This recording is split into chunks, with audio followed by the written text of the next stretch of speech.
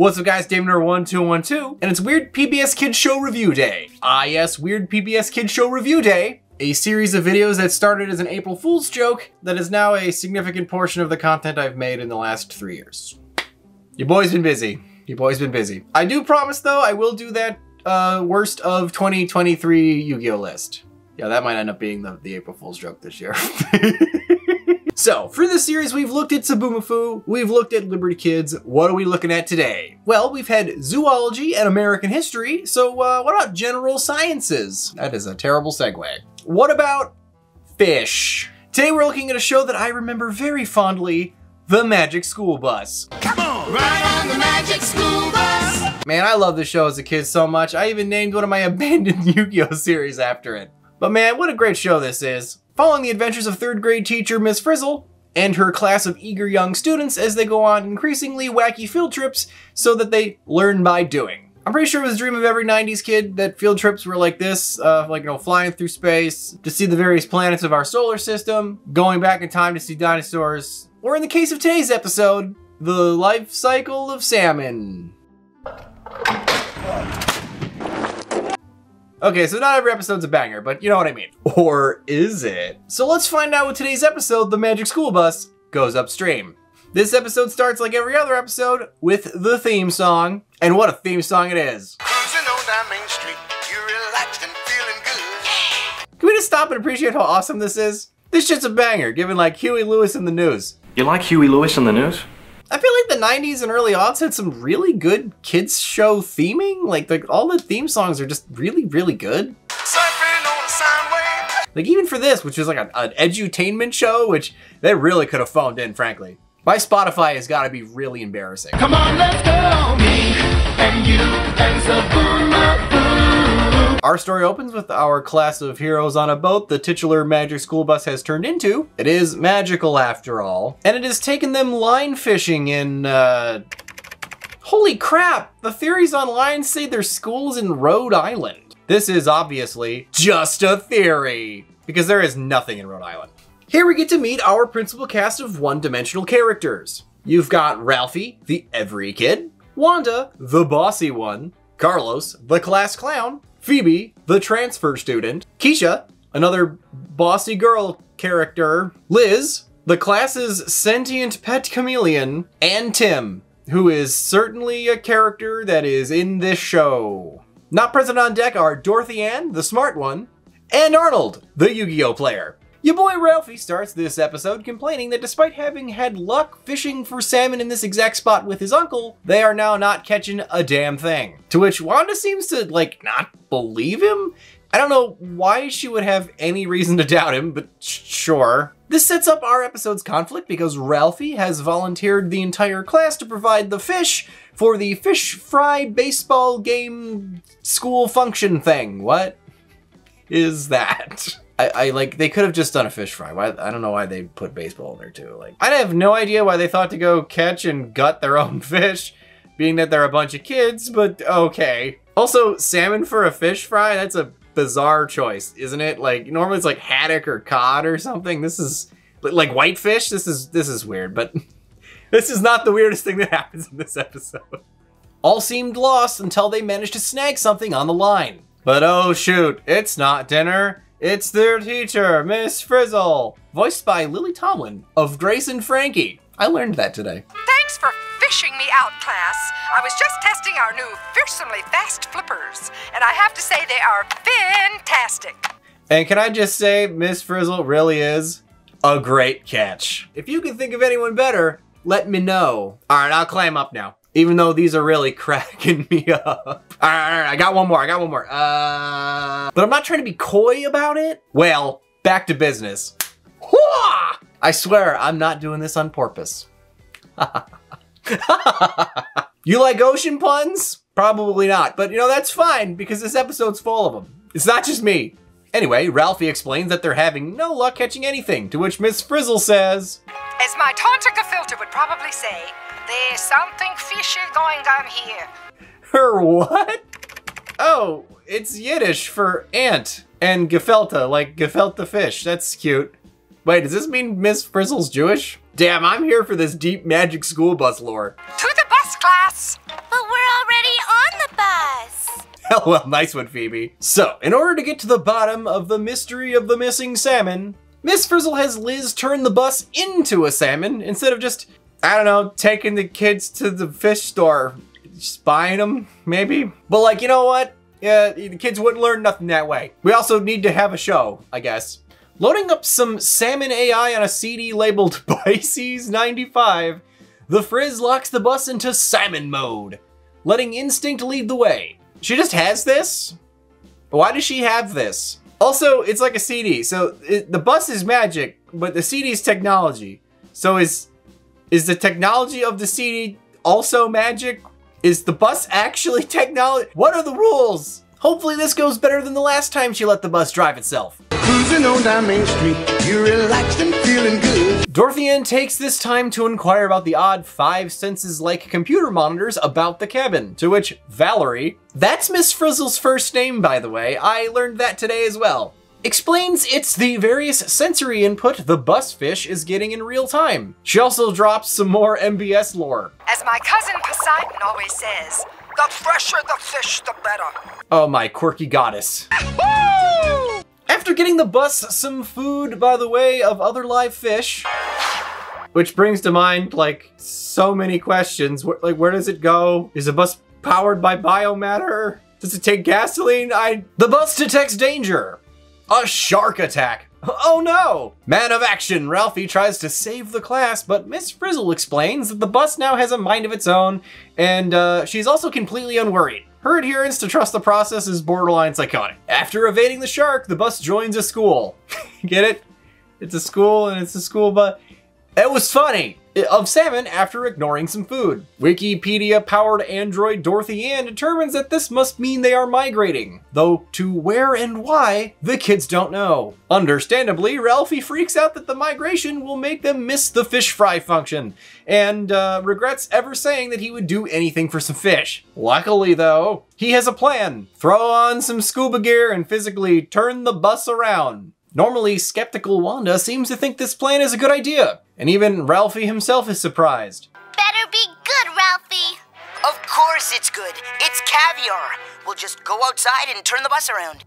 Hey, that is good. Wow, she never says that. Seeing how this is a terrible idea, but sure. Also, I will say that this underwater sequence is pretty slick. I like the wavy filter they got going on here. It's a pretty slick little piece of animation. Props. We're not stopping! It's not gonna stop! We're gonna be salmoned! Big dweeb Arnold notices that the water is getting less salty as they progress, and Phoebe postulates that they are no longer in the ocean. Just then, Tim remembers he is also in this show and chimes in with, I think we're migrating toward a river. Thanks, Tim. Glad you're here. The scuba team is now riding a bunch of other salmon to try to catch up to the bus, but lo and behold, the bus has stopped to digivolve. What's going on? Bus Salmon Digivolve too! Pregnant Bus Salmon! Miss Frizzle, the bus and the salmon are changing right before our eyes. Don't worry, kids. Miss Frizzle's aloof wisdom is to the rescue. That's right, Ralphie. Kind of like you will when you become a teenager. Only salmon changing fishier ways. I'm dumping this kid's books. After a close call with some seals and a little rain to raise the water level, the salmon are underway. But Ralphie has a new plan to stop the bus. I have another plan. I hope it's better than the last one, Ralphie. This one is caviar a la mode. Ew, what? Since we can't stop that bus on our own, we'll hook that guy into catching it for us. It is good, Ralphie. Didn't she say that the last time? Ralphie is clearly a genius because this actually works and the bus sees the lure, taking the bait. We took the bait! Isn't this thrilling? Or should I say, gilling? Alright, that one was a stretch. Oh boy, a yellow salmon. Wait till Cindy sees this. Dude, I'm sure your woman will love this. Some ladies like chocolates, some like roses, others, a smelly dead fish. Now that the bus is caught, how does Ralphie expect to get it off the line so it's not eaten? Well, we just, You don't know? Oh, he has no idea. But But no worries, the bus gets off the line on its own and throws the scuba crew into the drink. Oh, so their mystery destination is represented as a mental puzzle the bus is constructing as it remembers where it is going. And in this scene, the total number of pieces is different. I just kind of think that's funny. Ralphie, the goat, figures if they dam up this small waterfall, the bus will finally be forced to stop. Let's ignore that there is plenty of undammed waterfall on either side, but okay, sure, let the man cook. The bus gets here, and initially it looks like the dam worked, much to the kids' elation. But that is cut short as the bus makes a second attempt and clears the dam. But it's okay though, because the scuba gang has come to respect the salmon for their tenacity, even if they still don't have any idea where the hell they're going. Where are they going? And why? Hey look, they're here! And the picture's complete.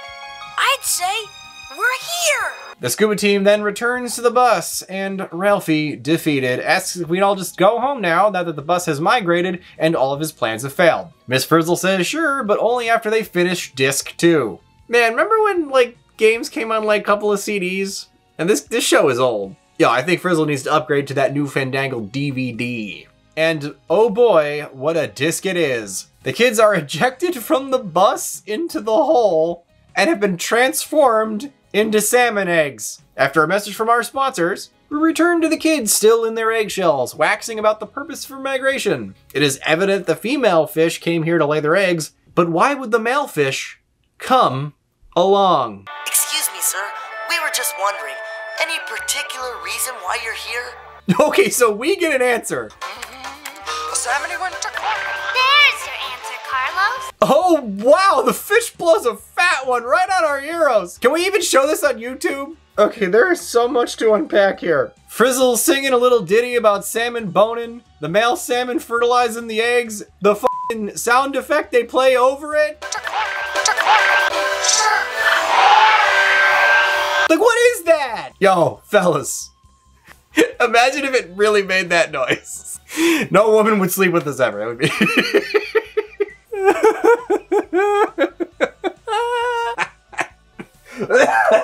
But anyway, okay, I get it. Like, it's part of the life cycle. It's how we sexually reproduce. I'm not sure how you would explain this in any other way, because this is literally what happens. And this is an educational show, so it should be accurate. But jeez. The worst part about this whole thing is I remember this from when I was a kid and I didn't think anything of it. Being an adult is wild. It ruins everything. What? Is he some sort of car wash? Hey, yo, Carlos, that's no car wash. And I don't really want to think about a car wash that tries to clean your clear coat with a clear coating of erectoplasm. Okay, so the kids have an epiphany that the salmon migrate to both lay their eggs and fertilize them. Meaning the reason for migration is creation. I love how Ralphie is just saying this as a cloud of pregnog is just wafting by. A bunch of fish blowing a bunch of high fructose corn syrup on a couple of kids. It's a PBS Kids Show. A kid blowing some cream of meat on a fish? Well, that's this very specific manga. Thanks, Ebo. So, now that the kids are covered in Fapple juice, Miss Frizzle tells Liz it's time to hatch the new batch. And the bus proceeds to start burying the kids alive. Tim and Dorothy Ann take one from their teacher's playbook and decide to trust the process because all the other fish are doing it. But Arnold has seemingly reached his limit and accidentally acknowledges two very specific fetishes. Becoming an egg? Okay. Getting fertilized? Okay. Getting buried in an egg? Not okay. Hey Arnold, don't kink shame me. Tight is right, Ralphie. Damn straight, girl. I'm going to speed things up a bit, class. Let's break an egg. Oh, interesting. How are they going to accomplish that? Oh, God. I thought the baby batter scene was bad, but this is worse. The weird fry versions of the kids with the yolk sack thing and the bulging eyes is the stuff of f***ing nightmares. This I do remember vividly from watching this as a kid. It creeped me out then. It creeps me out now. Though I do think it's pretty funny that Arnold looks basically the same. What a dork. It's short-lived though, as the Frizz blasts them with this weird laser beam thing, which accelerates them to a later stage in life. Here the kids pig out on bugs, I think, and Wanda just makes these great mouth noises.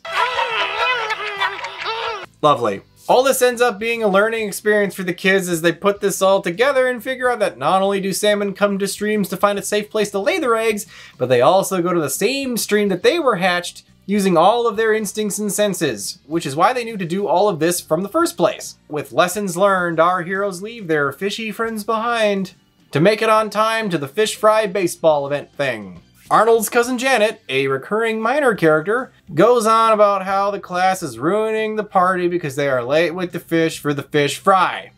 But our boy Ralphie chimes in and presents the long-awaited food. Fried potatoes shaped like fish. Turns out going on an epic journey with the fish and getting a rapport kind of sours the whole idea of killing and gutting them, and then cooking them and eating them. But that's okay, because the Frizz hits us with one final piece of lore. As my friend the Sturgeon General used to say, Once you've seen a salmon on the move, the rest is potatoes. And then we all laugh, taking this joke as an explanation to why, if not fish, why potatoes, as opposed to anything else. Okay, like I get Sturgeon General, hardy har har, but like, why is it potatoes? Everything is potatoes? What does that mean? Anyway, everyone laughs at this joke as if it makes any sense, and we fade to black. Episode over. Finishing off this episode, we get this recurring segment where a child calls the producers of the show and discusses some inaccuracies in the science presented. To make the plot flow and make some kind of narrative sense, the show has to often stretch the truth to get things to work as a cartoon. This segment's here to clear up any of that, which honestly is a pretty nice feature to make sure that the younger and less critical thinking members of our society, you know,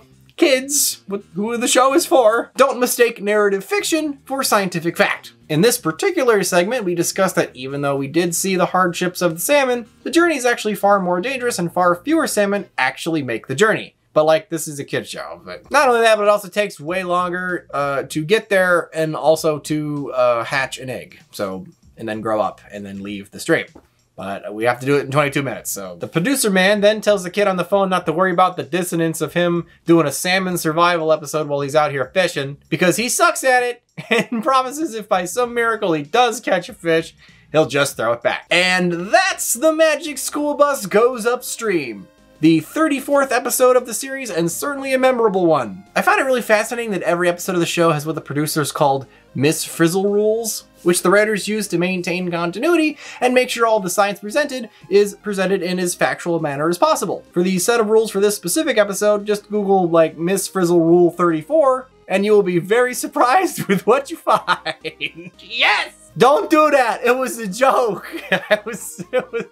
I would have thought you have got enough of that kind of thing from this episode anyway. Overall, I actually still kind of like the show. Even if, you know, this episode in particular is a little strange, but I do find it does an excellent job at presenting information and presenting it in a way that makes it interesting. Because science is interesting. There's a lot of cool things in our world, and the reason things work is actually something that people should understand because education and such, but sometimes it gets a little much and could be a little boring. So presenting it in this kind of fashion where the kids are going on an adventure and learn things along the way is a pretty good vessel at getting information to children. Overall, it's still a great show, and there's a reboot now. I know nothing about it. But anyway, guys, that was the episode. I hope you guys enjoyed it. We'll see you guys for the next episode, which is probably gonna end up at this point being the next April Fool's episode next year. I will see you guys later.